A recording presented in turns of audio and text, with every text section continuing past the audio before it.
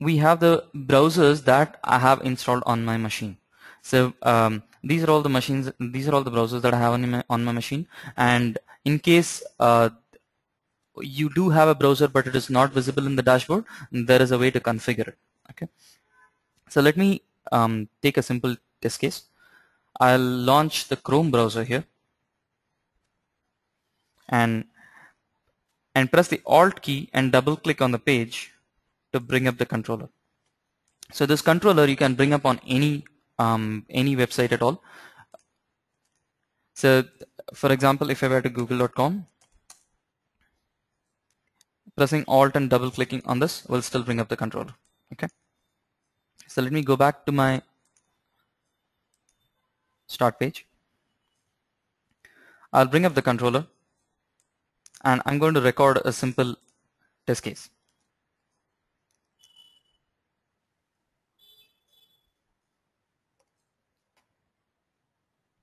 I give a script name and then click on record. And then I navigate to my samples website.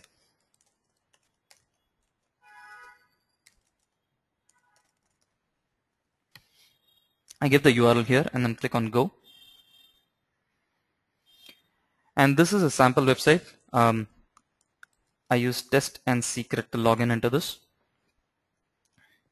So what you'll see is as I perform actions on this page, things get recorded here. The last thing that I did was to click on the submit button, login submit button. So it shows up here. These are all the recorded steps that I just performed. And what we have here on this page is once we've logged in, this is a list of available books. We add a few number of books. And what we want to do is add it to a simple shopping cart. So when I click on add, the cart at the bottom gets populated and it shows different amounts of each book and the total cost for each, and it shows a grand total also. Now what we'll do is we'll try to assert on the total value. So an assertion is like verifying that what we expect is what is actually found on the browser. So this is like checkpoints in other tools like QTP, and it is similar to assertions as seen in any of the unit test frameworks.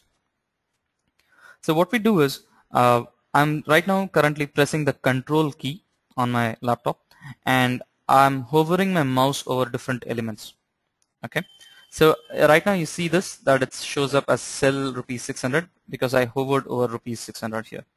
I could be hovering on total cost, log out, clear, etc.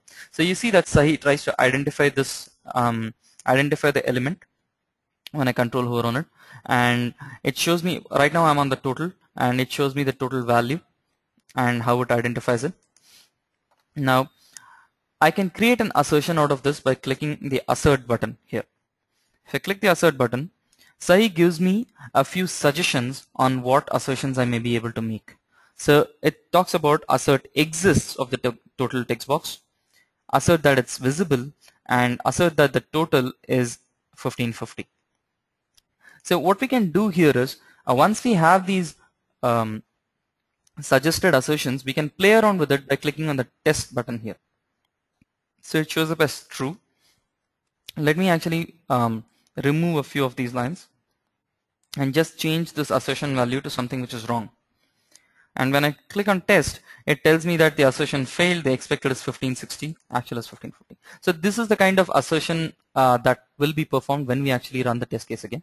So this particular evaluate expression box allows us to play around with the system as when we are recording or when we are playing it back also. At any point of time, you can actually evaluate expressions here. Now let's put it back to what it was originally, and we check that it works. And at this point, we will click on the append to script. Okay. And what is this append to script? It adds this particular step that we just have here in evaluate expression into the overall script. Any action that is performed on the base browser is automatically recorded. Anything we perform on the controller This is the Sahi controller. Anything we perform on the controller, we will need to explicitly add it to the script. So looking at the recorded steps, we see that this assert equal has been added. And once we know that the total is right, we'll log out of this system. So there was a simple script. Now I stop the recording. I can go to the playback tab and I'll play this back. Okay, so I set the file to be, I choose the directory in which the script is, the file that is to be executed, and I can specify a start URL if I want. So I may actually specify this, or I can also leave it blank and click on set. So it will take the current URL of this particular page. So why do we need to set the start URL outside? Because initially you may be testing the script against your local machine, then you may want to test it against your staging server and then your production server. So you can just keep the URL here and change this particular thing here. Okay. I'm clicking on set and then play. Now we see that it's playing back the whole thing. Let me do it again, just to make it visible to people. Right, so it ran the test case again, and once it runs, we can look at the logs to see what was the outcome of it. So the Sahi logs look like this. They show all the scripts that you've ever run. Okay, these are all stored in the database, and you may look for the last one would be the one which you just ran. You can also like narrow it down by using this using the top text boxes. So let's go back to the webinar 47 that we have, and we see that the logs show up like this. Each one of these lines is here. The assertions show up in green, and if you click on any of these lines, it takes us to the actual line of script. Okay. Now let's do one thing. First, let's play this back on another browser. So we recorded on Chrome right now. We'll play it back on Firefox.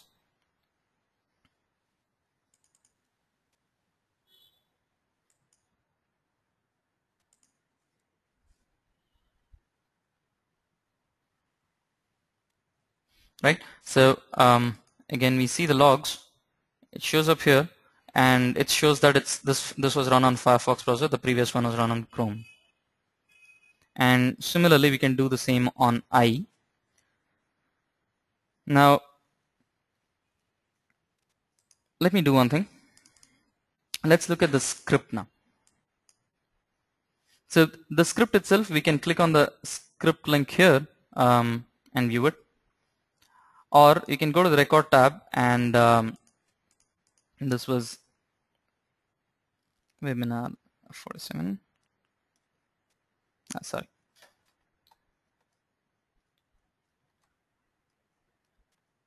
Now, what we can do is rather, we can click on the script editor link here. Okay. And we see that this particular script that we had just worked upon is open here. What we're going to do is to refactor this code such that it resembles your business logic more than the code which talks to the browser. So if you look at this particular script, it says set value in the text box, set the value of password, click submit. While this does make sense, this is not how one tester would talk to another, or the end user would talk about the business value of this. So rather, you would talk about login as test and secret, add books in these quantities, verify the total, and log out. So let us convert this into something which is more closer to the business. So for that, we'll actually choose these lines and click on create function here. When we do that, Sahi separates out the variables. So we give it a name called login and click on continue. When we do that, we see that Sahi automatically creates a function called login. It passes in the variables and invokes that particular function here. Similarly, let's do this. Here we'll say add books, but we want to give this a little more, these names should be a little more descriptive, so we'll call them as they exist on the site, which is Java, Ruby, and Python. So these were the names of the books that were being added, so we'll change it accordingly. So we see that the variables have been put in correctly, and this is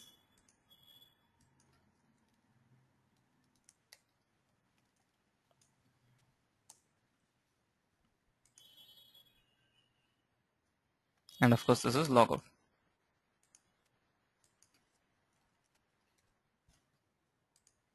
So once we have this, we see that Sahi has moved all the functions at the top, and it has the function invocations at the bottom. Let's save this and we'll rerun this script.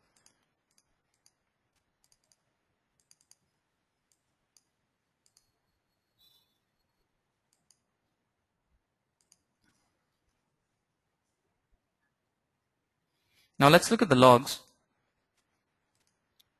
We will see that these logs now look folded down into the business functionality. So it shows up as login, add books, verify total, and logout, the same way we had actually invoked them. But if you want to see what is going on inside, you can click on the plus button here and it'll show up all the steps. And if you click on any of these, it'll take you to the actual line of script in the actual script. Okay, so this lets you first, like, it gives you a very clean way of looking at the logs, and if at all you find that there is a problem and you need to dig down deeper into it, all you need to do is like open up and then click on it. Okay. Now let's look at the script itself a little bit.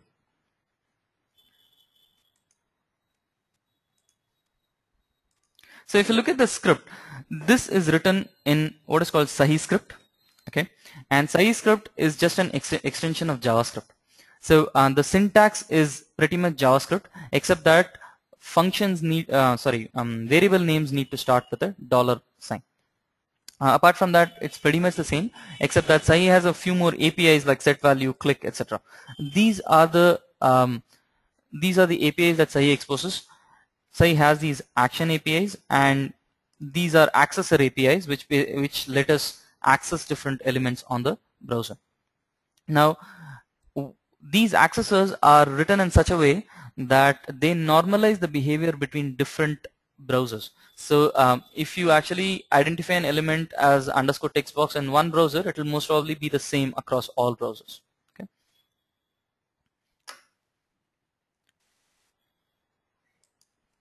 Okay. Now we have so far run pretty much this thing from the controller. What we'll do now is to run this from the command line. In order to do that, what we'll do is I'm going to close all the browsers that are there and go back to the dashboard. And here on the Sahi dashboard, I click on the bin link. Okay. When I click on the bin link, it opens up a command prompt at the desired location, which is user data bin.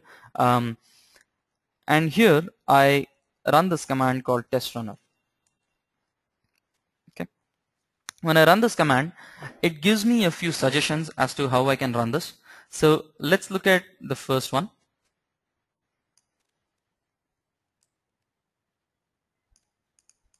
So it shows me testrunner.bat and then the suite that I want to run, the start URL, and then the browser I want to run it in. For the time being, let us ignore the suite and let's try to run our particular script from the command line. So our script name was webinar 47. We run it against the demo training website, and let's run it on Firefox now. So I just press enter.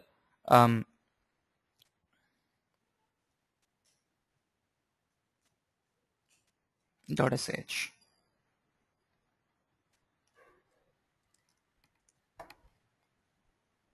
So it launches a browser,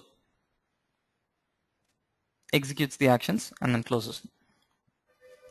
Now what if we want to run it on multiple browsers? So let's actually say Firefox plus Chrome plus IE.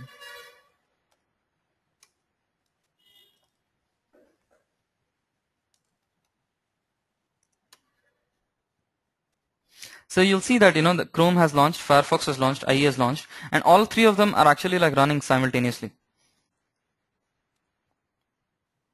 And you'll see that Sahi reports Chrome success, Firefox success, and IE success. So this is how you would actually execute multiple scripts simultaneously if you wanted to do it from the command line. Sorry, this was one script on multiple browsers. So, but this wouldn't be a normal case. This would be when you're developing test scripts.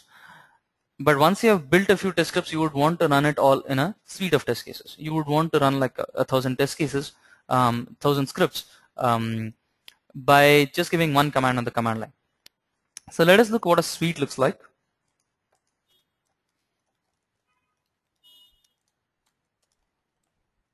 So I'm going to open a suite which already exists here, okay? And this has 3 scripts which will run. First is the error screenshot, then clicks test, and then label.sh. This is commented, okay? Now let me run the small.suite.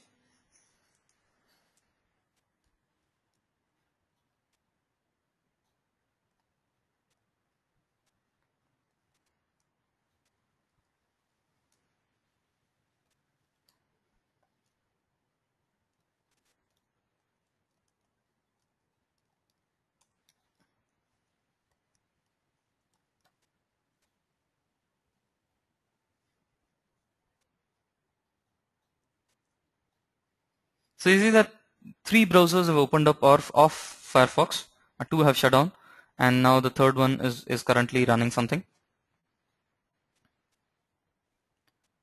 And that also has finished, okay? Now this shows that it's a failure. So let's look at the logs. And here, when we look at the logs, it shows up in red. We click on it. It shows up a graph of the various things that were run. So on this is error screenshot.sh. Let's click on it. And this shows us that the assertion was for 1130, which was a forced error from our side. It's actually 1150. So we actually forced an error here, okay? And what this also does is, like, we have actually added an on-script error callback function, which will always be triggered when an error occurs, okay? And in that we have called a take screenshot function, which actually takes a screenshot and embeds it right here into the logs. So let's look at this error screenshot, because this is a useful script. So this is just like the one we had recorded, okay, except that we say that on script failure or on script error is equal to this function, okay. Now what happens here is this is a callback function. It will get called whenever there is an error or whenever there is a failure. Okay. And what's an error and what's a failure? An error is when you're looking for when you're trying to click a button which does not exist, so the application cannot proceed further. A failure is when you're trying to assert a value, but the elements themselves are present on the system. So you're just trying to assert a value and that assert is wrong. So it will mark a failure, but that doesn't prevent it from going ahead and doing the rest of the actions. So that would be a failure. Now let's also look at a few other, a bigger suite that has run. So here, like, I see that some of them have failed, some of them have passed. Let me click on one of these. So this is the kind of graph that it shows and how much time each one of those took to playback, okay. And if I wanted to click on any of them, I would see what errors were there in that particular thing, okay. And again, like, of course, I can open it up, click on it, and go to the line of code.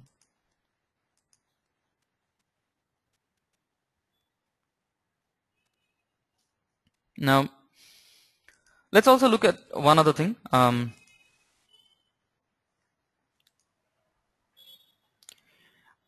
Not only can we actually look at just a single script, we can also compare 2 different scripts. So let me check these, compare these 2 things and say compare suites.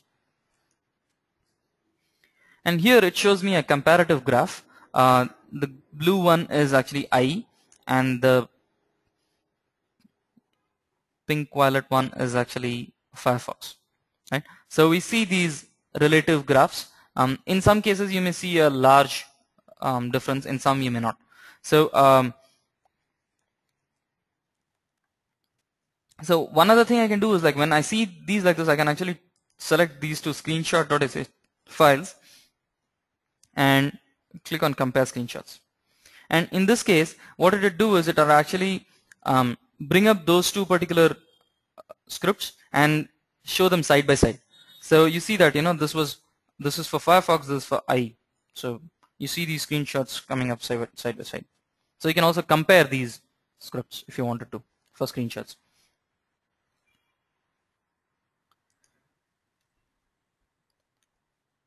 Now I'm going to actually step back a bit and going to show you something about how Sahi script itself works. So let's go back to the sample website.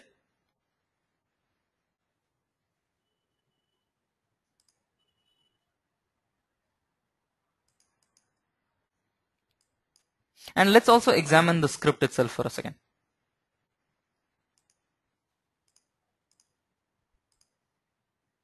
So if you look at the script, you will see that there are no waits in this overall script.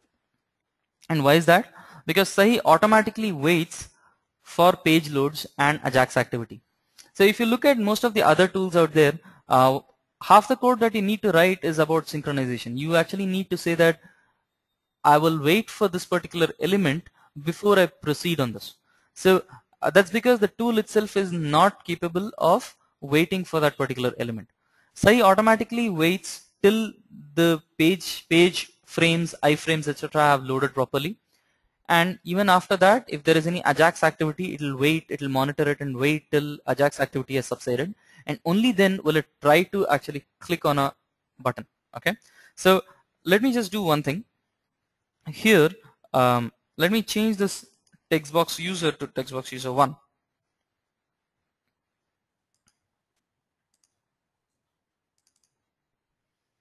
And we'll run this again.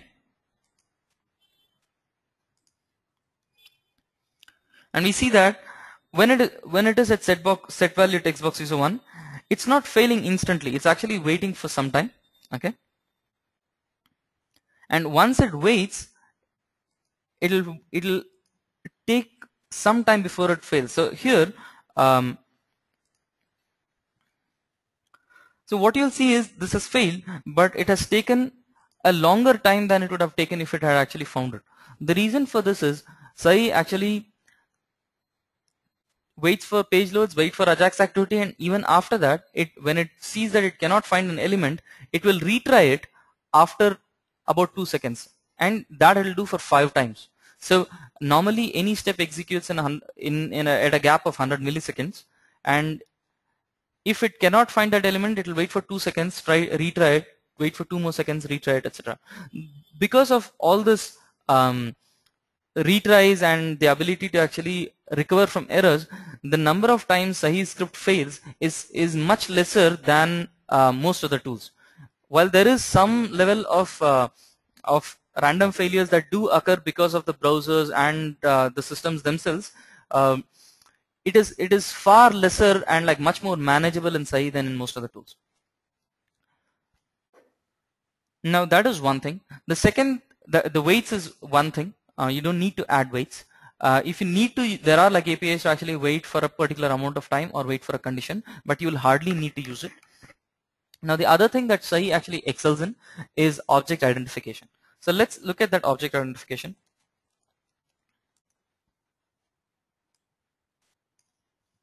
So in this particular page, there are 3 different text boxes. Okay, and let me control hover on each one of them. The first one shows text box Q. The second one shows up as text box Q1, and the third one shows up as text box Q2. Okay. Now, what are these Q, Q1, Q2? So let me just take you to the source of this page, which you may or may not understand, but let me just like talk about it still. Now we see that there are 3 different text boxes: input type equal to text, name equal to Q, input type equal to text, name equal to Q, and again name equal to Q. Okay. Now all these basically have the same name of Q. So how does Sahi identify these? So let me control hover. So the first one is Q because there was no other duplicate that it found for the first one. For the second one, when it went there, it said that, hey, I already have seen one Q, so I'll add an index to it so that I can uniquely identify. Okay, and then Q2. Now, while Sahi has tried to add indexes to it, this is not good for automation because if the order of Ruby for Rails and Python Cookbook changes tomorrow, this order, the text boxes will be incorrectly identified. So what we want to do is remove the dependency on any index while identifying these elements. Okay. Now, how do we do that? If we were to talk as a tester to tester, we wouldn't talk about give me the text box Q, Q1, or the first text box, second text box, or third box. Rather, we would be talking about give me the text box near core Java, or give me the text box near Ruby for Rails, etc. So there is a concept of relating one element to another, and that other element is actually significant as far as the business sense is concerned. So for example, in this list of books, the title of the book is very important for the business. Okay, the text box is something that relates to the title. So similarly, we will do the same thing for how we automate our script. Okay, so in order to identify this text box with relation to this Ruby for Rails, what we'll do is we'll press the control key and hover over Ruby for Rails. Okay, so this gets identified as cell Ruby for Rails. Let me click on highlight to show you where it is. So it is there. Okay, now I press this anchor button here, which is near the click button. I click on the anchor button and then control hover on the text box. Okay, so here it shows me as text box Q. Let me copy and put it here for better readability. It says text box Q near cell Ruby for Rails. Let me highlight this. You see that the second text box has been highlighted. So let me change this Ruby for Rails to something else.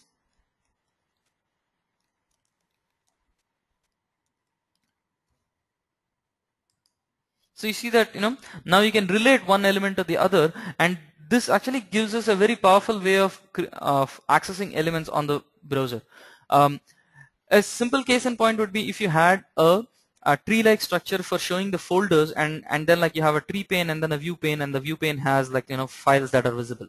So in the tree pane, normally you would have a plus icon or a minus icon near the label of the folder. So what you would do is if you click on the plus icon, it will expand. If you click on the minus, it'll collapse. Now this can be very tricky to identify unless we use something like near, etc.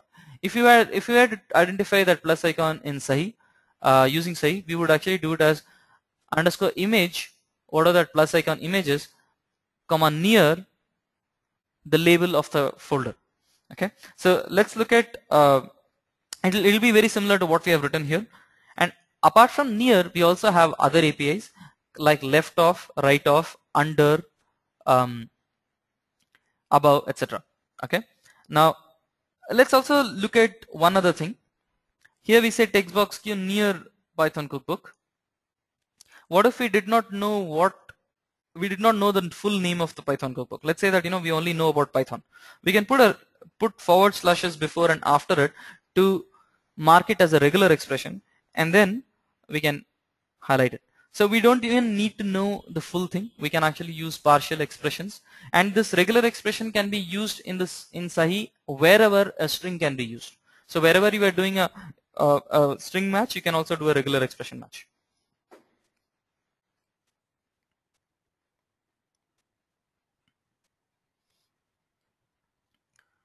So now we have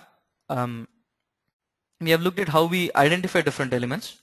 Okay, we have looked at the wait mechanism, which we don't need to actually code for much. Okay, and the other thing that Sahi does very well is automatically looping through frames and iframes.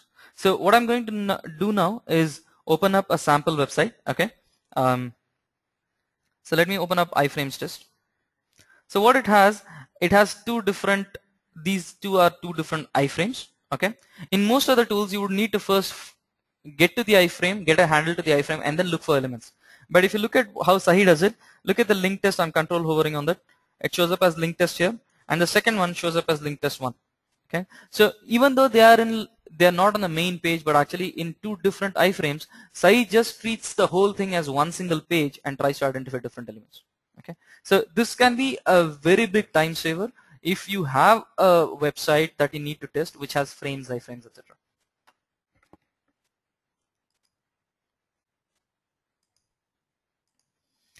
So far we have seen how to write a script, how to actually play it back on a single browser, multiple browsers, how to execute a suite.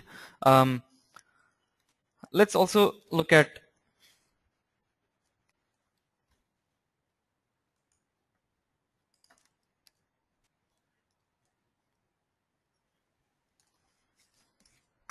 another script here. Now, in this script, what we are trying to do is to perform the same login, add books, verify action, but with multiple sets of data. Okay, so here we have specified these multiple sets of data, and this overall actions that we needed to perform, we have clubbed them together in one single function, and we have called that function in this data drive API. So what the data drive API does is it takes this data, looks at each row, and passes the values in each row to add and verify. So that add and verify is called as many times as there are rows in this particular data. Okay, so it will be called 3 times with this and this and this set of data. Okay, now in this particular example, we have given this as a hard-coded array in the script itself. You can also actually save it as just a CSV file and use that CSV file. So for example, I could have just moved this off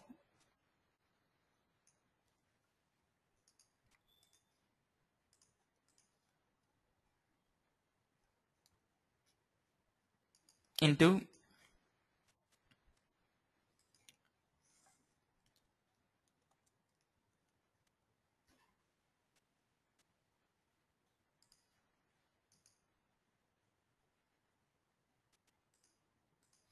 and put these values and just remove these so that it looks like a CSV file. So, and how do I read the CSV file? All I need to do is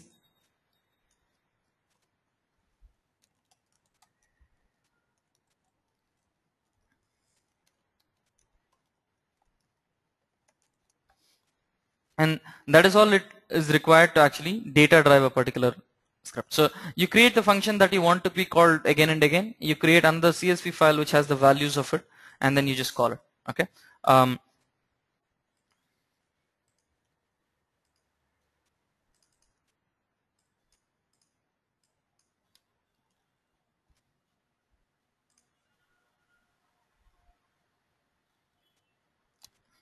I've actually put it in the wrong place. Just give me 1 second.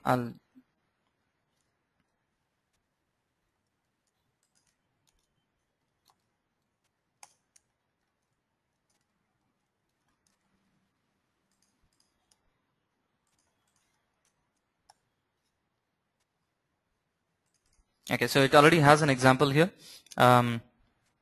with using the CSV file, and this is the value. Let us just run this.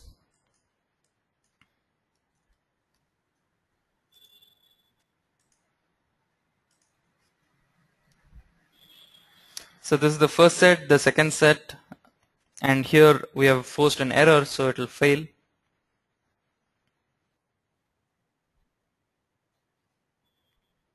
But it will continue to do the rest of the stuff for the next row also. And if you look at the logs, it shows us each one of these, and we can open this up. We know that verify total has failed. We look at it, it says that 1650. So this is how we can actually debug this. So we know which set of data it was that we ran it against, and we can easily debug that. Now, there is one other use case that happens, which is if your user, if your automation, the person who actually has the business knowledge is not very savvy in programming, but he has a lot of good business knowledge on figuring out how the overall system works. So this especially happens in banking and other organizations where there are business analysts who understand the domain very well, but may not be hands-on in the automation of it. So in order to enable them to do automation, what we can do is, let me actually run it first. So I'm going to run a Excel sheet from here. Okay. Um, so this is a framework sample.xls file. I'm going to click set and then play. You see that it does something like what we did right now. Let's look at the logs. If you look at the logs, it shows us, just a minute.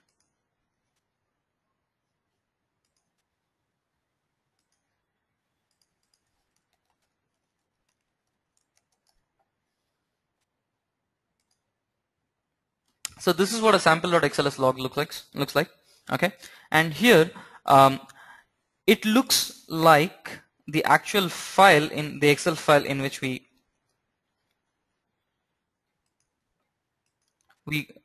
do this particular scripting. So this is what the Excel sheet itself looks like.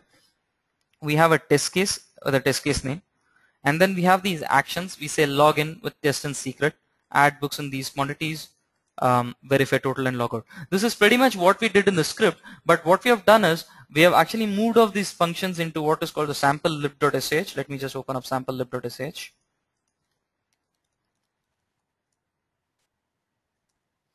So sample lib.sh has all these functions that we had created using the script editor, okay, and a couple of other. And what we are doing is to actually just include that particular script using load Sahi, and we are calling the functions that are defined there. Okay, so what this allows the business analyst to do is, if he knows which functions are there in the script, he can just call these. He doesn't need to know much programming. Okay, so he can actually put in various test cases in the Excel sheet itself. This Excel sheet also has the ability to have data driven kind of test cases. So he can just like do it in an Excel sheet itself and run that Excel sheet directly from the controller and get reports which resemble what he had actually done. Right.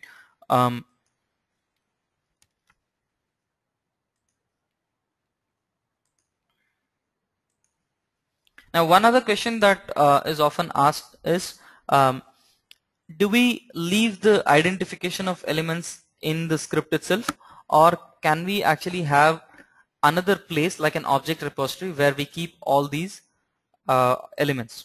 So what we'll do is, Sahi has the concept of object repository. For that, like, we need to, let me now do it from here. So from the dashboard, you can click on configure. You go to user data.properties, and here on the left hand side you can view the actual site.properties, of which you can override any of the different elements, so different properties. So what I'm going to do is copy over the script.objectRepository.enable and copy it into user data.properties, and I'll set it to true. Save this. So whenever we make a modification to user data.properties, we need to restart Sahi. We'll do that.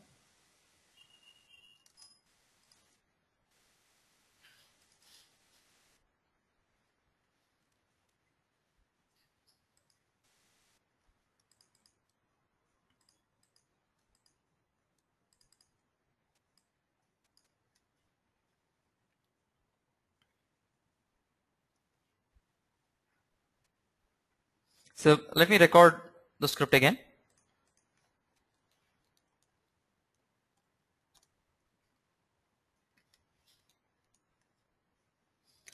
Webinar 47 object repository.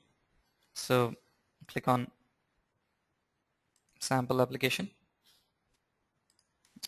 test and secret, login, okay, and logout.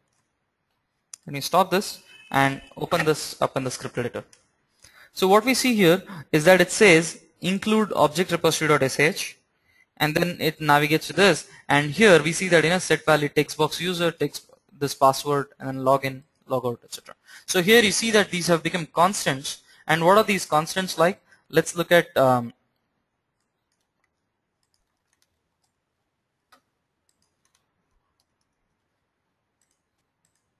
we'll open up object repository. we see that text box user, text box, this password, submit login, etc. So this was already there. So let me actually just clear this and do it once more. You'll see that it pretty much does the same thing. Let me also say this.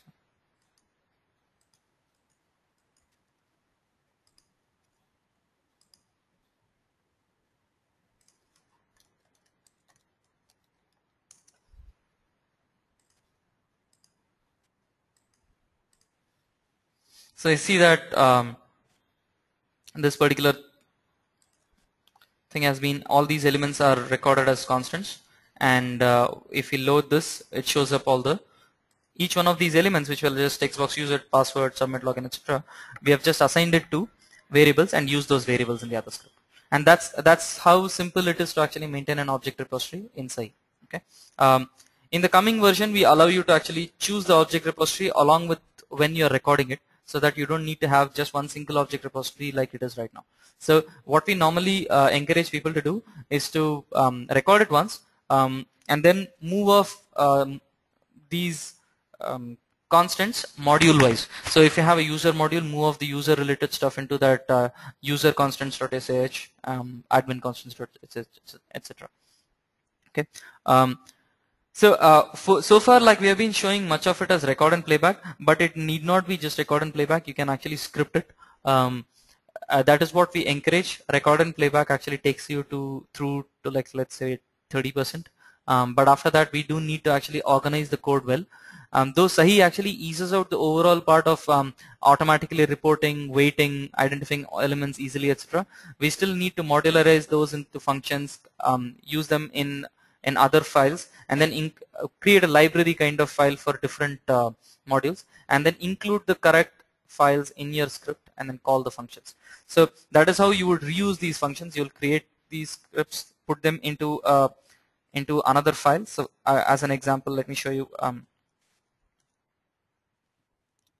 So this is a script which is just saying include this, and then it calls these functions directly. And then if you look at this particular file, it has the function definitions. So this is how you would actually use it. You'll, wherever you want to use login again, you will just include that particular library file and then call login there. So that lets you minimize code duplication and helps you maintain the scripts better.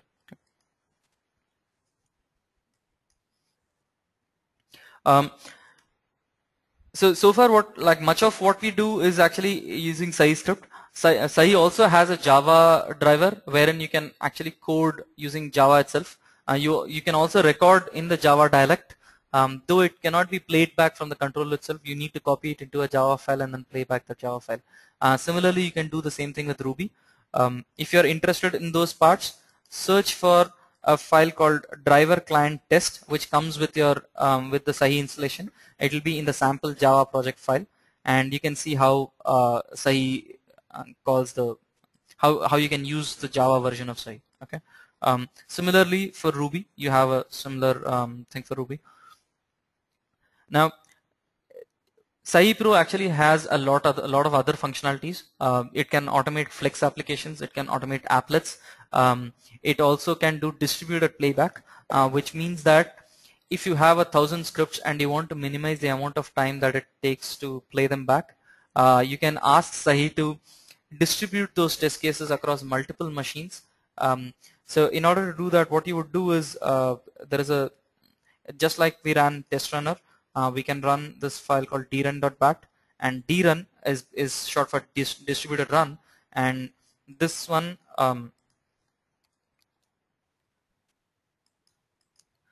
here, if you specify the nodes on which you want to run the scripts against, so you could actually say localhost 999 and then one machine, other machine, etc. So when you add either the machine names or the IP or the domain names of them, Sahi will, when you run drun.bat, it will ask Sahi to distribute those test cases across all those machines. So Sahi will automatically figure out like which machines have the capability to run that particular script, and it will figure out whether there are scripts running there. If not, it will send some scripts to be run there. It will collect all the reports and get it all together on a single machine. And those reports too would be saved in the logs like this. And these logs are actually saved in a database. It's an inbuilt database that comes with Sahi called H2 database. Sahi can also be configured to actually log into a MySQL or an MS SQL database.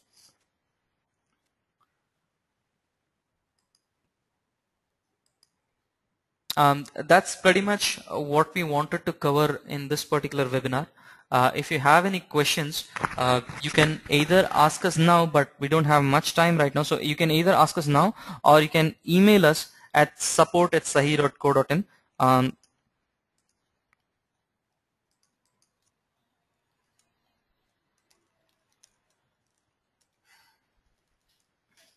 So this is our email address to contact for any support on Sahi Pro. If you are using open source, you may actually reach out on the public forums. We have a fairly active forum in sahi.co.in/forums.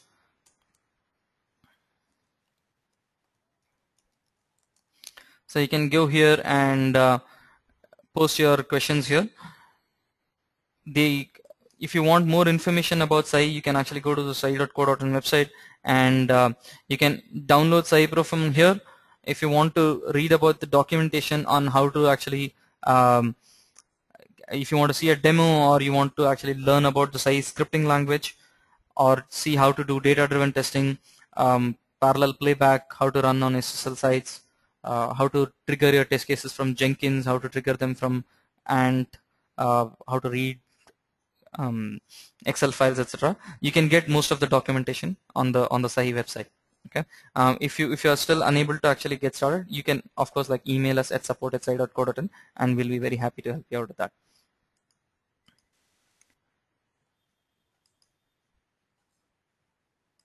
So right now we can take a few questions. I think there are a couple of questions coming in.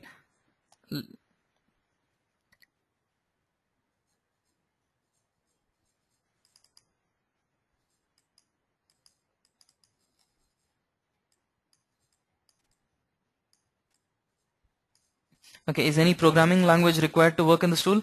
Um, so the thing is, you will need some basic knowledge of a programming language. You will need to know about at least how variables, functions, loops, etc. work. But we don't actually say that you need extensive knowledge of programming languages. You need basic analytical skills and some way of using the scripting language. But Sahi does much of the heavy lifting for you.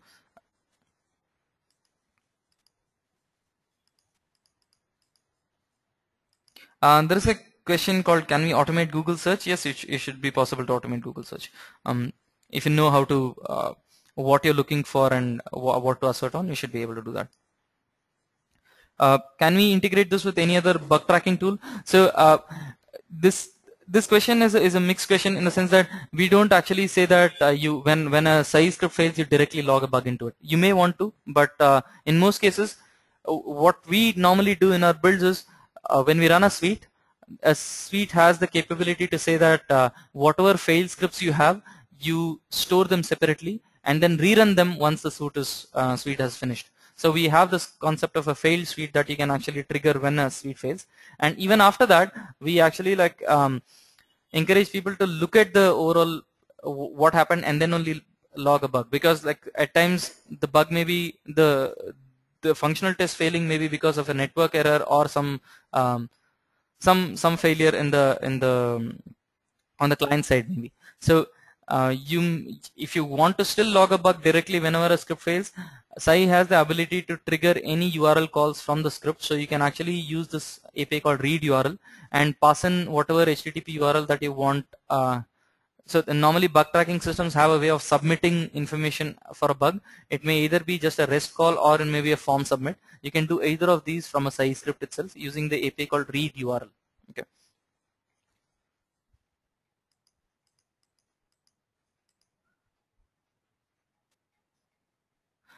Can we define the browser name in the script too?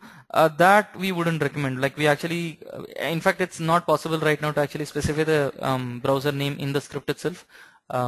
If you want it, if you don't want to like specify it every time, create another batch file in which you have all these parameters already written down, and call that batch file.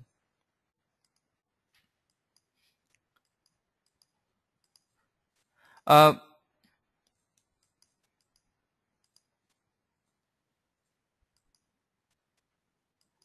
There are a couple of questions which I believe like we may need some more information. So there is a question called how can Sahi help me in retail projects?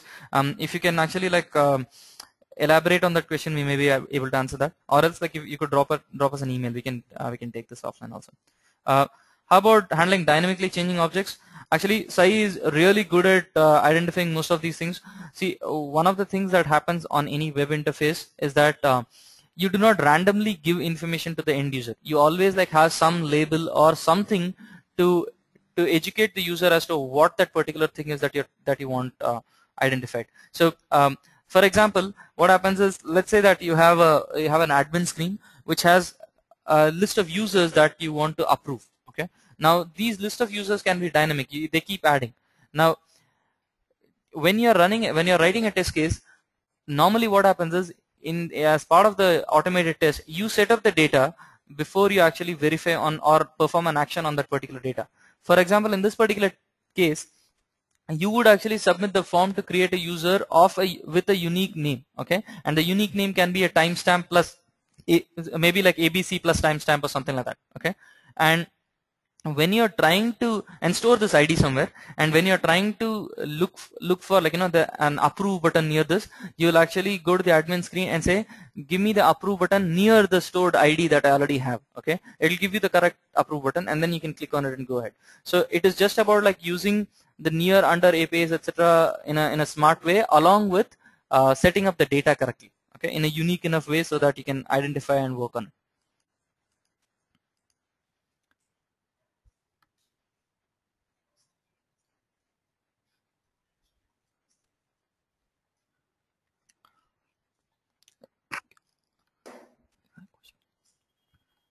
Okay, so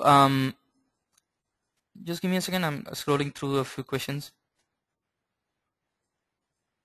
Does the user-defined scripts can be written based on the identification of objects present in the source code? Yes, very much, because like all the attributes that are being used by Sahi are actually available in the DOM and available in the source code, most of them. Okay, so you should be able to actually read it right away from there.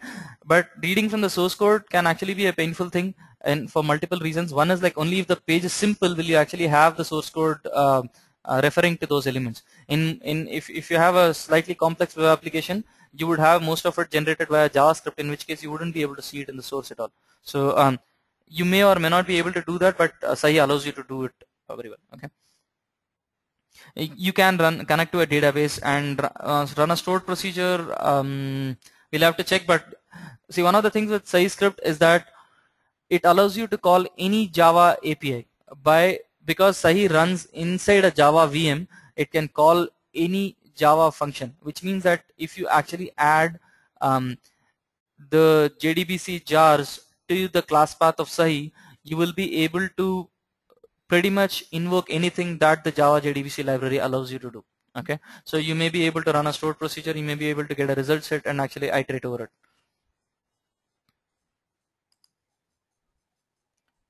Yeah, can we pass parameters optional in function? In JavaScript, almost every parameter is optional. If you can check inside the function whether the parameter is null or not. If you don't pass it, it doesn't matter to say to the JavaScript function.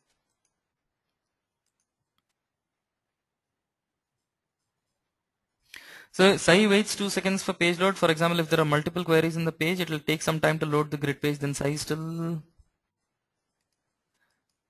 So okay, so Sahi does not wait for 2 seconds for page load. It actually waits for 150 seconds total, which is 2.5 minutes. Okay, so but what I was actually mentioning about 2 seconds is if there is a failure.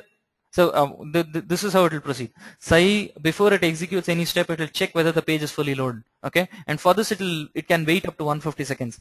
After that, it will check whether any Ajax activity is there. For that also, it can like overall the total wait time will be 150 seconds. Okay, now after those two things have elapsed, if it sees that there is a button it has to click and that button is not available on the browser, it will still wait for 2 more seconds and then like retry it and retry it 5 times. Okay, the reason it does this is apart from Ajax and page loads, there are also other things like set timeouts that can be working inside a web application. So if the button was to appear after like 3 seconds, let's say because of a set timeout, Sahi may have failed, but because of this retry, it will actually correctly get to that point and do it.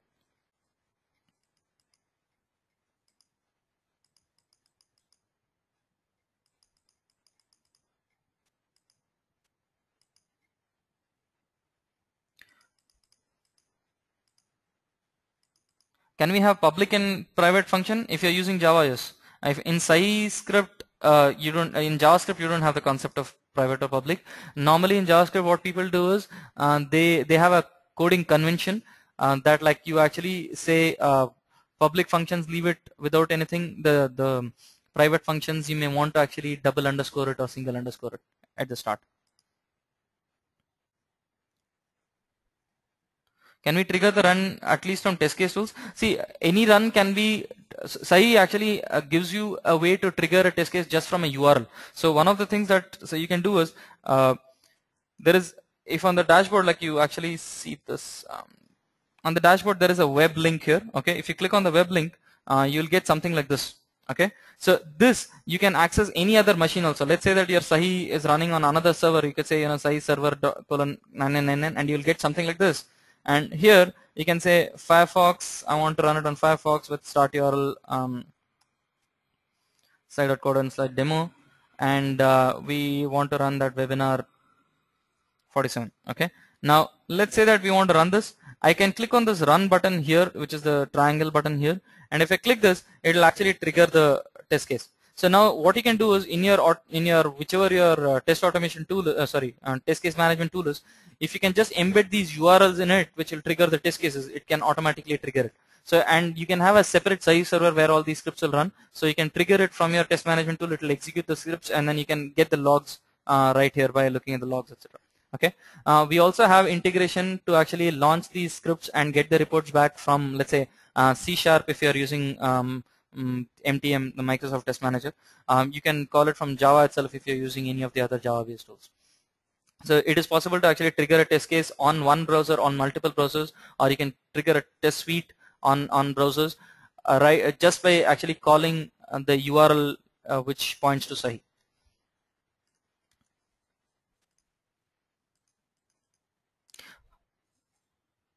See, how is it different from Selenium? See, Selenium actually has a very different take on how we approach this problem.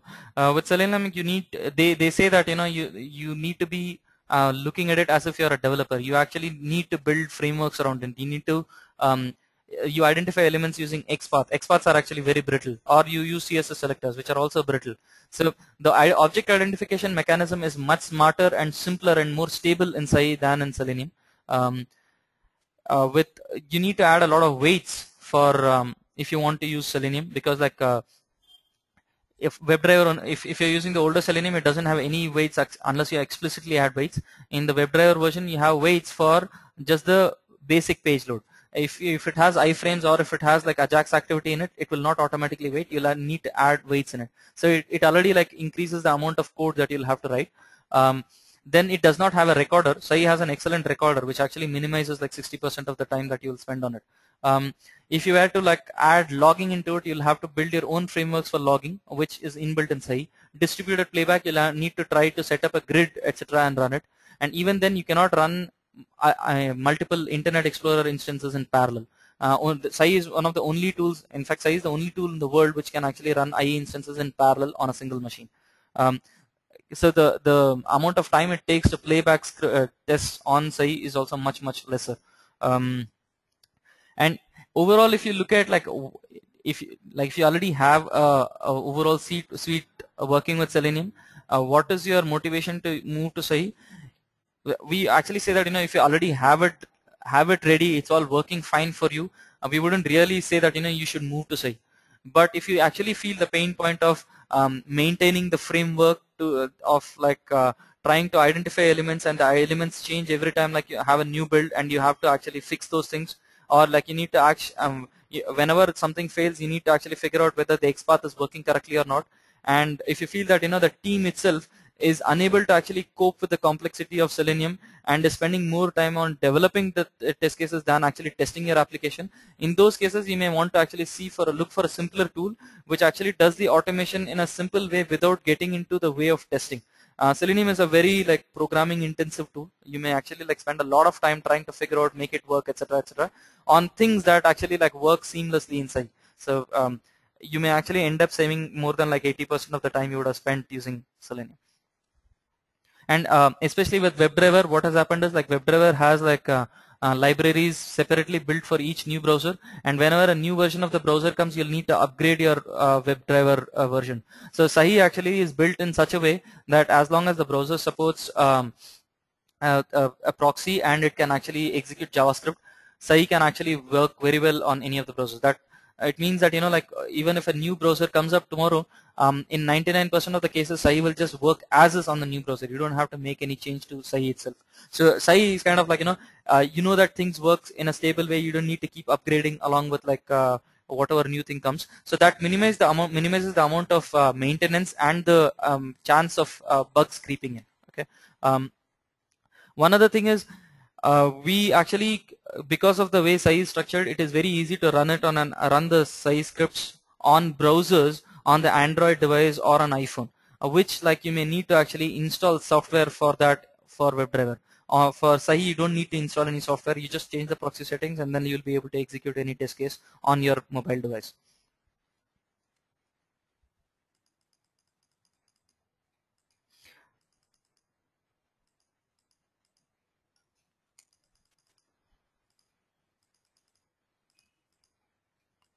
So other question that's been asked is can we test web services or SOAP calls?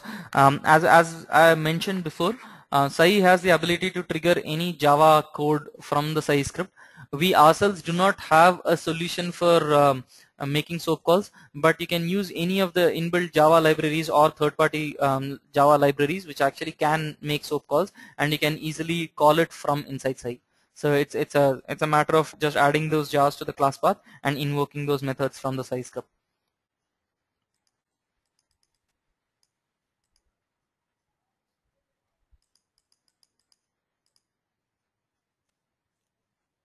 There's a question that if there are no element IDs present in the page, then how will Sahi identify it? See, Sahi actually identifies each element by multiple attributes. It doesn't just identify it by one attribute. So, for example, if I were to look at this text box, so here you see that there are alternatives given here, so which actually say that this can be identified by user or by the index of it. If you have any class name or any CSS attribute or anything at all that can identify that element, you can use any of those properties in Sahi to identify it. And if at all there are absolutely no properties associated which are useful, then you can use something else in the user interface like a label or some other identifying text or a tooltip text to actually identify that element. So it is fairly because of the amount of flexibility it has in identifying it by various different attributes, you can even mix and match and use different attributes to actually identify an element. Or you can use plain JavaScript to use it, or you can use jQuery to use it. You can use any library that is already available on the browser to access an element. So it's very flexible. You can actually you will be able to identify almost every element out there. And if at all this is never true, but if at all you feel that there is nothing that will work here except XPath, Sahi also supports XPath, and you can use XPaths and CSS selectors, but this is never true that an element is identifiable only by XPaths and by no other property. Okay.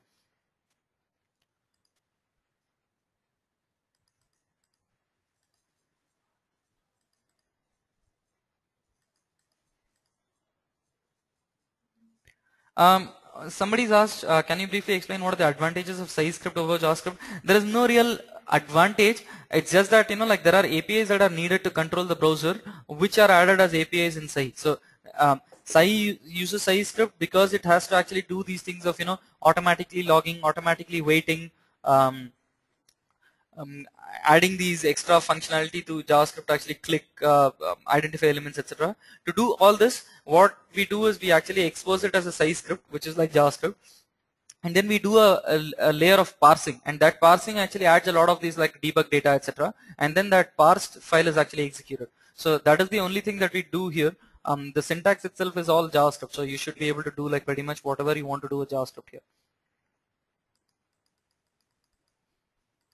How can Sahi handle exceptions? Like any other programming language, you can have try catch, etc. But in most cases, you don't anticipate an error, so you don't put a try catch at every place. So in that case, what you do is you actually have these callback functions of on-script failure and on-script error. And those callback functions, if you just define a function called on-script failure, whenever there is a failure, that function will be called. So from there, you can, if you return true, it will actually proceed to the next step. If you return false, it'll break there and stop the script. See, most of the questions that are being asked are actually available, the answers to them are available in the documentation that I just mentioned. So if you go to the sahi.co.in and go to this particular documentation site, you'll see like most of the questions actually answered here. Okay, so even if I'm unable to answer these questions, you should be able to find these.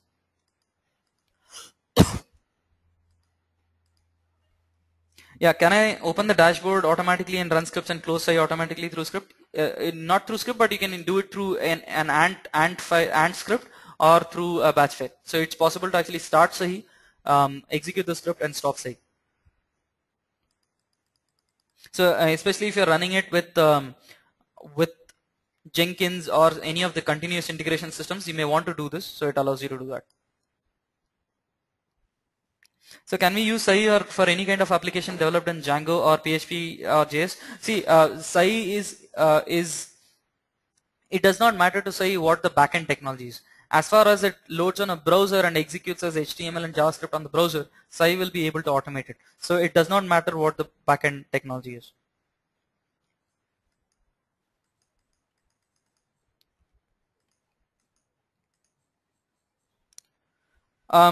So we do provide training, and we have over 150 customers overall right now, and fairly big names. Like if you want to know the customer list, like there is one available on the website, or you could reach out to us, and we may be able to like tell you the clients who may not want us to disclose it publicly.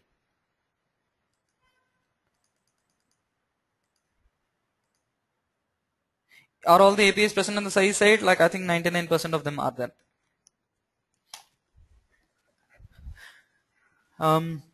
That's it. I think like we have exhausted the questions. Thank you very much for actually staying on till more than 10 o'clock and actually participating in this question answer session also. Thanks a lot, everyone. If you need any clarifications, or if you would like us to actually have a further discussion by coming to your organization and doing a demo, or like talking to your entire team, please let us know. We can either set up another GoToMeeting session for your team, or we can even like come and talk to your technology people in your organization and clarify any doubts you may have. Thanks a lot. I'm closing the session for now. Have a great night.